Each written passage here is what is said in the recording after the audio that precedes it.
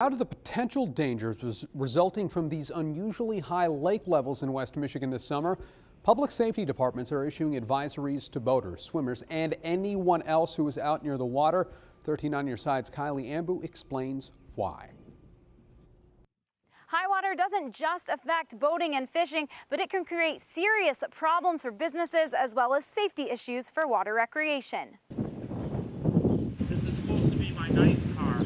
Water continues to rise across the lake shore. The river's supposed to go up about another 12 inches before it crests, which has led areas like Ottawa and Allegan County to send safety alerts to residents and businesses. I think we've distributed over 1,200 sandbags. We're having more delivered this afternoon. In addition to sandbags and makeshift ramps, many businesses are cutting the power to their breakers that sit near the rising tide. Water and electricity don't mix. Preventing the risk for electric shock drowning, which occurs when swimmers are exposed to electric currents in the water. More and more they're finding possibly that ESD has caused the heart to stop, and that's how they drown. If you're taking a bath, you drop a toaster or whatever in there. It's not a good thing to do. You know, same idea, same principle. Marinas and businesses can test their water for electric current. Commonly they'll buy a meter and they'll test for millivolts in the water.